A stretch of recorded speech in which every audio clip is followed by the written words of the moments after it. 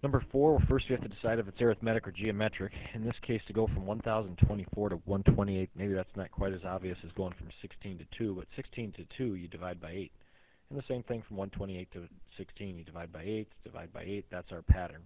Now division is just glorified multiplication. That's the same as timesing by 1/8. Times by 1/8, times by 1/8. So since we're multiplying or dividing by the same amount every time, it's a geometric sequence.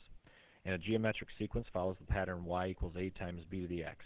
A is our y-intercept, b is our multiplier. So if we want to come up with the equation, the first thing you need to find is the y-intercept. Now, 1024, that's your first term, here's your second term, third term, fourth term, but the y-intercept is the 0th term. Okay, when x is 0, what do you get? Well, if you work backwards to the 0th term, times 8 times 8 times 8, 1024 times 8 is 8,192. So that would be our y-intercept. Y equals 8,192 times our multiplier, which we figured out was 1/8 to the x power.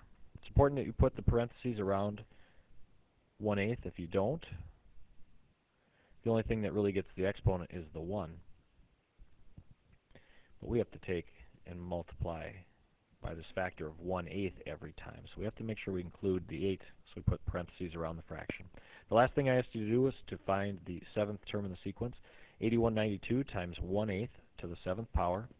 If we do that, 8192 times 1/8 to the 7th power, gave it to me as a fraction, we get 1 over 256. Now, I can quick convert that to a decimal. Looks like it's about if we go to the nearest thousandth, it would be about 0.004.